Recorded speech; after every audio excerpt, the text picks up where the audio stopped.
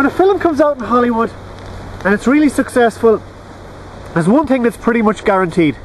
There's going to be a sequel. Say the Pirates of the Caribbean. I saw Pirates of the Caribbean 4 the other day.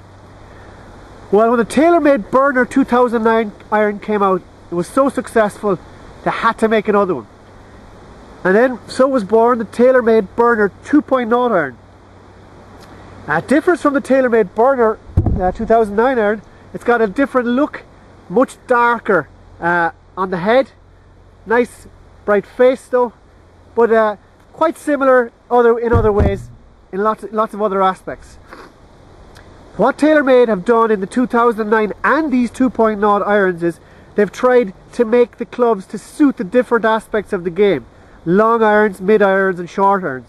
For instance, in their long irons, the head is bigger, the sole is wider, the top line is wider, there's more offset, the shafts are longer, shafts are a little bit lighter, the faces are designed to give you a hit throughout the face, a maximum forgiveness.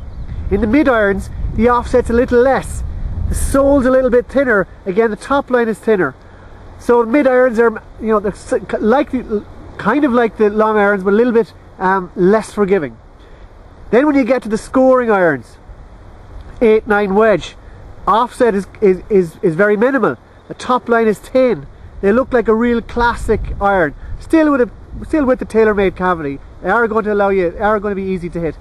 So following on the success of the Burner 2009 iron, here's the TaylorMade Burner 2.0. So if you like the dark look and you like the whole philosophy of having different irons for your long game, mid iron game and your short game, then these irons might be the one for you. We've got a whole selection on Golf Bidder, graphite shafts, steel shafts, so check them out and enjoy them.